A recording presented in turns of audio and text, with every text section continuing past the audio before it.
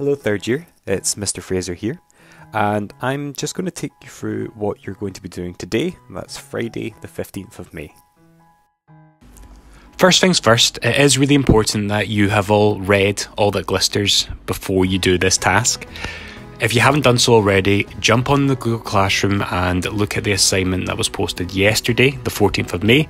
There's a copy of the story there and an audio recording, and I'd really recommend that you read it alongside the audio recording. It's read by Anne Donovan herself, and it really just helps bring the story to life.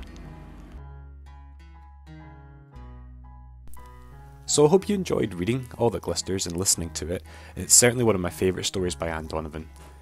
Your learning intention today is to understand the plot of All That Glisters, and for success criteria we have, I can determine which events happened in the story, and I can summarise the plot in the correct order.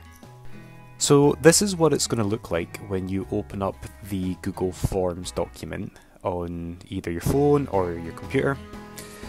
What you're going to see is a series of true and false statements to begin with. So what I'd recommend is that you start off by making sure you've got the story in front of you or the audio file, and just selecting true or false depending on what you think is correct.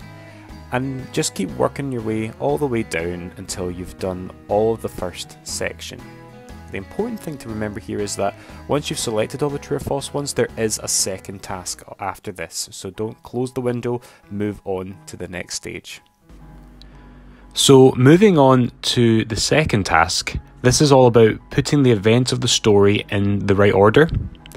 So what you've got in front of you are a series of events that happen in the story, but they're not in the right order. So for example, you've got Claire recalling the memory of the Ghosties game, followed by explaining that her dad is ill with asbestosis, followed by her aunt not letting her wear bright clothes to the funeral. Straight away, if you've read the story or you've listened to the audio recording, you'll know that that's not the right order. So what you need to do is start with the first event selection, and then you need to go through those and decide which one came first.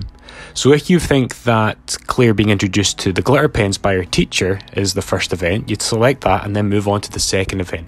And in that next box, you again, and for all the other ones, have the same options over and over again. You just need to select which comes first, then what comes second, what comes third, and so forth. And when you've filled in that for every single one, you hit submit.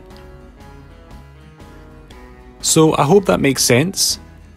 If there's anything that's unclear, just get in touch with us, send an email or stick a comment onto the Google Classroom, and we'll get back to you as soon as we can.